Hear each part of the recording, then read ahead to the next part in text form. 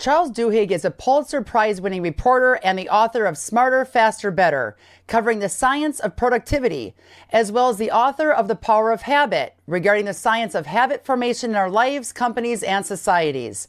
His latest book, Supercommunicators, How to Unlock the Secret Language of Connection, comes out on February 20th, 2024. I'm definitely going to be grabbing a copy. Charles currently writes at the New Yorker magazine and until a few years ago was a reporter at the New York Times. This is the Counterculture Mom Show. I'm your host, Tina Griffin. We are honored to have you join us today as we address the topic of habits with reporter at the New Yorker, Charles Duhigg. Charles, how you doing today? Good. Thank you for having me on. Habits, new year. There's habits we want to keep and keep rolling with it and get deeper with. And there's habits we absolutely want to break. And then once again, they say after the first 2 or 3 weeks of the year, you'll see the gym go from max capacity to half capacity to like minimal by February. Yeah. You're going to help us stay with it. Tell me, Charles, habit is one of those words we hear constantly, but we never really stop to think about what that actually means. What is a habit exactly? So a habit is a decision that we have made at some point that we stop making the decision but continue acting on it, right? So at some point, you decided to whether to go for a run in the morning, or at some point, you decided whether to have dessert or to say a morning prayer or meditate. And at some point, that decision stopped occurring, but you continued with the behavior. It became automatic. The thing about a habit is that we tend to focus on the behavior. But actually what we've learned is that if we can identify the cue and the routine, and every habit in our life, about 70% of what we do every day is a habit. If we can identify the cue and the routine, then we can actually change those, play with those in order to create a new behavior. That is so phenomenal. And now it's a matter of just applying what you just said, but and it's very applicable. It's very easy to do if we stick with it. Yeah. How much of our daily activities are influenced by habits? You said 70%? Yeah. So there's been a number of studies, particularly by a woman named Wendy Wood, who's now a professor at the University of Southern California. And what she has discovered is that about 70% of what we do every day feels like a decision, but it's actually not. It's something that's happening automatically. For instance, imagine when you back your car out of the driveway, right? You can probably do it on autopilot right now. You hardly even think about it. But at some point, it was really hard, right? That's because it's become a habit. There's become a cue and a reward associated with it. Now, you might not be thinking about that reward, but your brain knows that when you get the car successfully into the street without hitting the sidewalk or anything else, that there's a little part of your brain that goes, yippee, we succeeded. And that reward is all it takes to make that behavior into a habit. And anyone can make any behavior into a habit if they just approach it the right way. Unreal. Okay, I have to ask, what got you on this habit trail? Were you like 5 or 6 years old? Are you like a type A person where you have everything lined up and it drives you crazy to see other people not have habits that are proper? Actually, it's interesting because my new book, the Supercommunicators, is coming out. And in some ways, it's the same thing. What drove me to the power of habit is the same thing that drove me to Supercommunicators, which is I had this basic question, which is, if I am so smart, right? If I'm so good and successful, why is it so hard for me to lose like 15 pounds? Like, why do I struggle so much with getting up in the morning to exercise? And so I wanted to go ask experts, like, what do I need to know to make me better at this activity? And similarly, when it came to Supercommunicators, I had a similar sort of experience, which is that there were all these times that I'd have trouble communicating with my wife. And I couldn't figure out why, or I'd be at work and I was doing everything right, but the communication part. And as a result, everything fell apart. And so at some point I was like, look, there's experts I can ask about this. I'm going to write a book because that way the experts will talk to me. And that's where it came from. Okay. Do you have a chapter in your book that deals with the communication between husband and wife? Because if so, I got to print that off and frame it. Okay. You absolutely. You want me to tell you what the secret is? Can you please tell me the secret? A couple of bullet points, because it's coming up on Valentine's Day and I want to be able to go on a date with my husband smiling and holding hands. So here's the problem I had that might be similar to the problem you had. So I would come home from work after a long and tough day, and I would start complaining to my wife about, like, my boss is a jerk and my coworkers don't appreciate me. And then she would respond with this very practical advice. She'd say, why don't you take your boss out to lunch and get to know each other a little bit better? And then, and instead of hearing her, I would get even more upset. I'd be like, no, I want you to have my side. I want you to like support me and be outraged on my behalf. Validate. Exactly. So I went to all these experts and I asked them, and they said, look, here's the mistake you're making. You're thinking of a conversation as one thing, but just like a habit has 3 parts, every conversation is actually made up, or every discussion is actually made up of 3 different kinds of conversations. Wow. There's a practical conversation, which is about like making decisions together. There's an emotional conversation, which is about how we feel. There's a social conversation, which is about how we relate to other people. And I was coming in and I was having an emotional conversation, and my wife was responding with a practical conversation. That's a recipe for miscommunication and disaster. And disaster.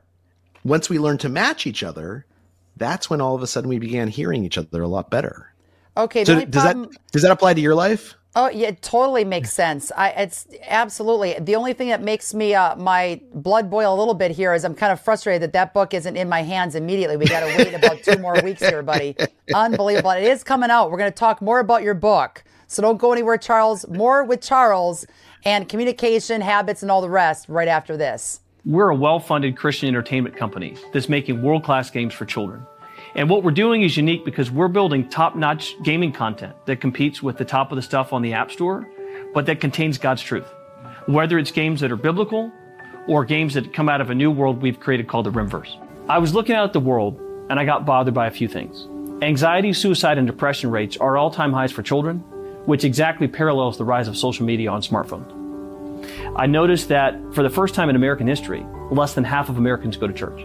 While over 60% of people in this country over 40 believe in God, that for children, well, it's only 32%. As a parent, and I'm a parent, and there's a lot of parents out there that we hear this from that want the true play solution, there's nowhere they can take their kids to deliver them high quality entertainment, something that they're actually going to enjoy and use, but that also contains God's truth, that contains the values that they hold dear. Head over to trueplaygames.com to learn more. The Jace case is a pack of 5 antibiotics. We put these antibiotics together very purposefully. They were curated in a way that covers the most common as well as the most deadly bacterial infections that you might encounter. In addition, it includes a guidebook to the safe use of the medications that is written in a way that's accessible for most people to be able to look up what their symptoms are and what the proper medication is to take. The idea behind the Jace case is to allow everyone to be better prepared medically, to be empowered to care for themselves. Since the pandemic began, our healthcare industry has had to transform. From receiving medication to physician visits, everything changed. Jace Medical is dedicated to providing proper access to medications before you need them. This protects against issues during travel or disruptions with supply chains, natural disasters, and other emergency situations that have proven to overwhelm our healthcare system. Secure your own supply of medication with ease and peace of mind. Use code TINA for a discount at jacemedical.com. Charles, new year, hopefully new us. Tell us, how can we change our habits? If habits are so prevalent and so insidious, how do you go about even changing them? Okay, so there's a couple of steps here. The first is to figure out what is that cue and that reward. So let's take you, for instance. What is a habit you have that you would like to change? Me personally? Yeah. I'm like wondering which one's okay for TV. Let's do impatience. Okay. That's a great one. I need to be more patient. Now, the normal way that we would do this, the instinctual way would be to say, I need to get rid of impatience. So therefore, I should just extinguish it. I should just press it down, repress it, and be more patient. But we've tried that. That doesn't work, right? Doesn't work. So let's figure out the cue and the reward. So when you find last time you were impatient, what set it off? I would say usually whoever I'm impatient with, it's because I had asked them or we discussed 57 times in the last 3 months the exact same situation. I'm ready for a new problem to solve. Come on. Yeah.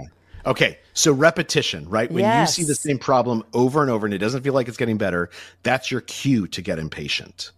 Now, let me ask you this.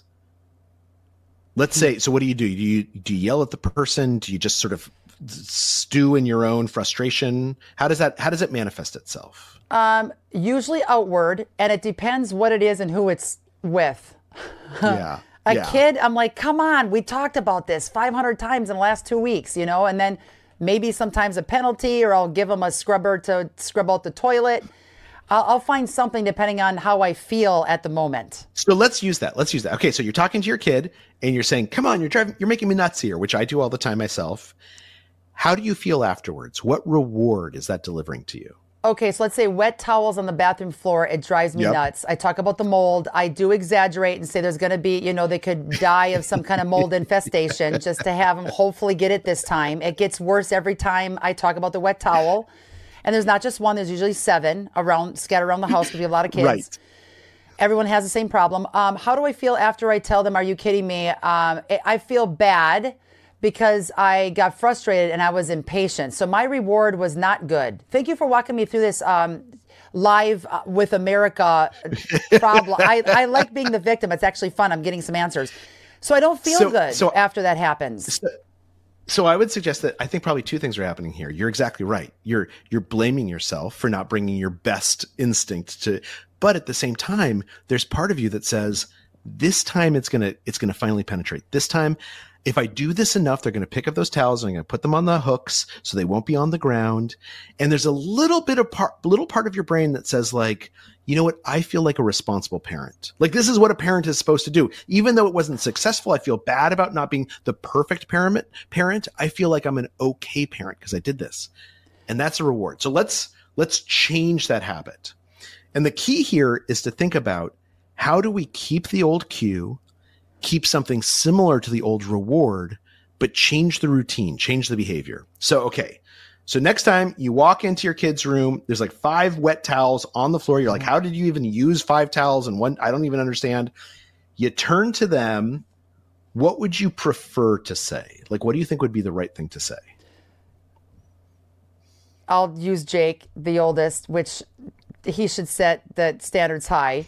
He's the one with the most wet towels. I would be like, Jake, do you see anything in this room? Let's do I Spied. What do you see in this room that, what does not belong in this scenery?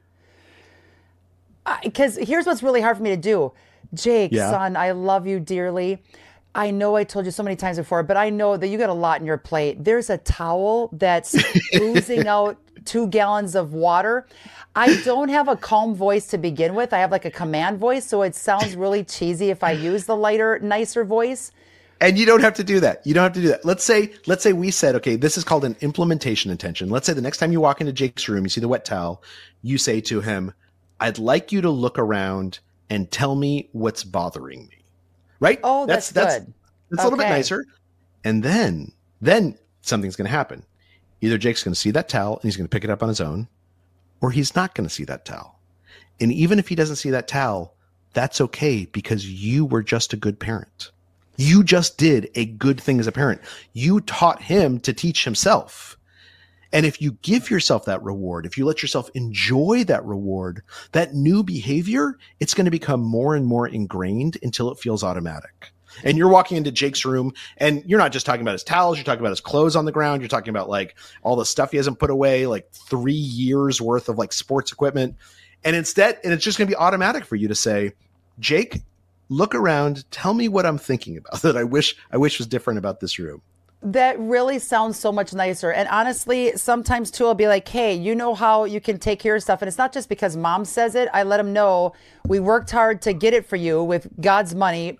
How does God want you to honor him with how you're responsible for these items? And then I will say, if you want to go to your friend's house, do a sleepover, game night, whatever, it'll probably be a yes if you took care of your stuff and you were responsible throughout the week. And then I have to also, that is working. We've implemented that, even though it's not like 100%, we're getting better. And then I am trying to really notice what he does do well, or each kid does well, to reward them and say, good job. I noticed you did X, Y, Z, because then I notice they are conscious to do it more often. I'm trying. And that's really good. And trying is what matters most. And there's a lot of ways to do this. There's been a lot of research, for instance, when a kid comes home with great grades, if you say to them, oh my gosh, you did so good this semester, you're really smart. That's not as effective as saying to them, oh my gosh, you got great grades. You must have worked really hard this semester. Because in the second thing, saying you're worked hard, what we're doing is we're saying, I'm rewarding you for your struggle, for your effort. I'm not rewarding you for a characteristic, right? Like you're smart, you're not smart, who knows? But you worked hard. That's something you can control. And this is a big part of, this is a big part of communication, is that when we are communicating with other people and we think a little bit more about how we're praising them, how we're complimenting them, how we're giving them the love back, right? It matters a lot in how we see ourselves. And you mentioned, bringing up God and bringing up prayer. That's an important part of how we communicate with each other, is to say, look, we share these values. And we live those values by picking our towels up from off the ground. Yeah. And then fill in the blank for everything else. But I know it'll just happen over time. Plus, I know that each person in the house has different giftings. Like we're good at certain things and we're not good at certain things. I'm like really organized. So it bugs me more when I see unorganization, but then they might be more patient. I have to work on my patience. So it's a matter of just realizing that we all have to kind of work together. And then it's also tough. I grew up in a house where I know my parents loved me, but my dad did not really acknowledge a lot of stuff that I did. He kind of was like just kind of a workaholic. So he wasn't really like involved with my life a lot. And so it's tough to give our kids what we might have not received ourselves. Absolutely. It's such a learning curve. Because we learned those habits from our parents, right? Yeah. We learned. Now, I'll give you something that I've used that I think has been pretty effective, which is, and this again, I mentioned there's these three types of conversations, right? The practical, the emotional, and the social. This is something that they've taught in schools, is that when a kid comes up and they have a problem or something they want to say, the teacher oftentimes starts the conversation by saying, okay, before you start, do you want to be helped? Do you want to be heard? Or do you want to be hugged? That's and really the nice thing good. about that, those are the three kinds of conversations, right? Wow. The practical, the emotional, and the social. And the reason why that's useful is because then the kid tells you what they need. That's like so good. And I think to your point with your dad, like imagine if your dad had come up and said to you, look, before we talk about whatever it is you want to talk about or I want to talk about, do you want to be helped, heard, or hugged? You would have been able to say to him, Dad, like what I need sometimes is your help. I need you to help me solve a problem. But sometimes I just need you to give me a hug. Yep. And once again, knowing his parents' situation, they never hugged. And so it's so tough. It's like you want to give grace to the previous generation because they might need it. It's your information today is just life-saving for me. It really is. Thank you. It makes me look at, calm down and look at it could be worse. And the issues that I'm dealing with right now in the house, I have to remind myself my kids are healthy. You know, there's families right now that lost children where their children are even disabled. They lost, in utero pregnancy, like a lot of lost jobs. There's a lot of other more serious things. But at the same time, you want to try to teach our kids to be responsible, but not type A on steroids, which sometimes I can be.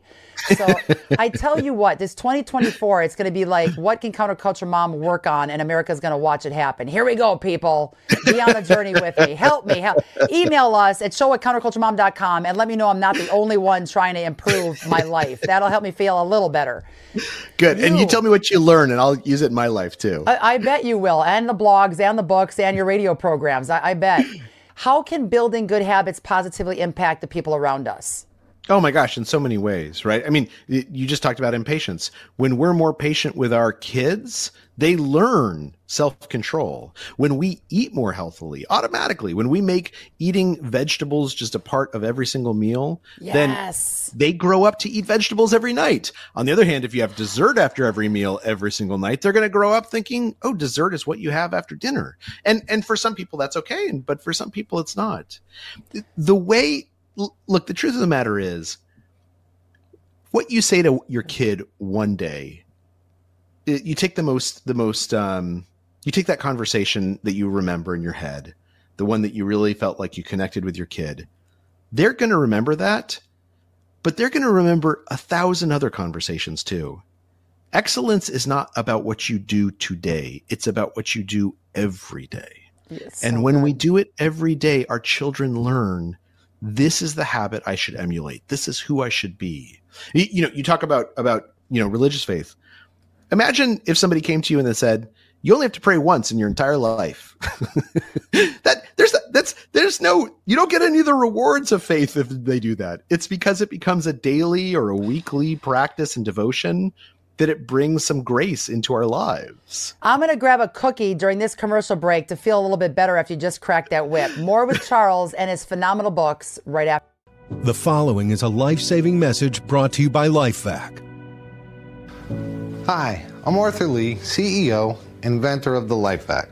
Did you know that over 30 children a day are rushed to the hospital due to a choking emergency? That's why it's imperative to have a LifeVac nearby. It's made in the USA. LifeVac is an emergency suction device that is patented, FDA registered, and has successfully saved over 1,000 lives already. Hear it from a real life saved. I tell people LifeVac saved my baby. I had the skills, I had the training, it didn't work. The LifeVac is simple to use. Just place, push, and pull to suction the object from the airways. Avoid the ER or worse. Get your life-saving LifeVac now. Choking emergencies happen. Get your very own LifeVac now and get 20% off. Visit lifevac.net or call 877-LifeVac now. Charles, everybody has to grab, I want to say a chocolate chip cookie, but what the heck? One chocolate chip cookie after going to the gym and sit down and read your book. You have a couple of them that are out there right now. The new book coming out in February is called Supercommunicators, How to Unlock the Secret Language of Connection. How can we connect with others when we have deep personal disagreements? I want to talk to you about that as well. Is that in that book, and where can we find your book? Absolutely. Well, it's coming out in February. You can pre-order it now at Amazon or Barnes & Nobles or Target or Walmart, wherever you buy books. You can find it online and pre-order it. And if you do pre-order it and let me know, I will send you a signed book plate that you can put inside the book, because I so appreciate people pre-ordering. And the basic message behind this is that there are these people who are super communicators, right, who seem to connect with everyone. But the truth of the matter is, all of us have the capacity to be super communicators. It's not like an inborn skill. It's something that we learn. It's a tool that we can develop. The key is to understand how communication works. CharlesDuhigg.com, DUHIGG.com. Charles, you are a blessing. Thank you for jumping on the program today. Everybody, you have to watch all 4 episodes this week as we dissect habits, which ones to keep and which ones to ditch in the new year, 2024. Happy New Year, everybody. You rock. Keep up the excellent work. And if you're ever in Nashville, make sure you look me up. Come on over. I absolutely will. You talked me into it. Take it easy, everybody. CountercultureMom.com. Watch all 4 episodes and share away. Thanks for joining us for the Counterculture Mom Show with your host, Tina Griffin. For over 2 decades, Tina has traveled the globe exposing how pop culture is glamorizing harmful behaviors without showing the consequences, and how these messages are wreaking havoc on today's youth. Through radio, TV, podcasts, and our app, Counterculture Ministries is reaching millions every week with a biblically based message for hope for today's teens and their parents. But we can't do that without your faithful prayer and financial investment. If you appreciate the ministry of Tina and Counterculture Ministries, would you prayerfully consider a generous gift right now? We have a donor matching dollar for dollar. You can give securely online by visiting counterculturemom.com or by texting the word donate to the number 55444. That's counterculturemom.com, or text the word donate to the number 55444. Every dollar is doubled. If you love this show, you can stay up to date on the latest critical issues affecting your family by catching all of our weekly episodes with resource links, signing up for our e-newsletter, and downloading our Counterculture Mom app, where you get timely pop culture alerts. Visit counterculturemom.com for more details. And be sure to join us next week for another edition of the Counterculture Mom Show with Tina Griffin, where we are rewriting Hollywood's script for our kids.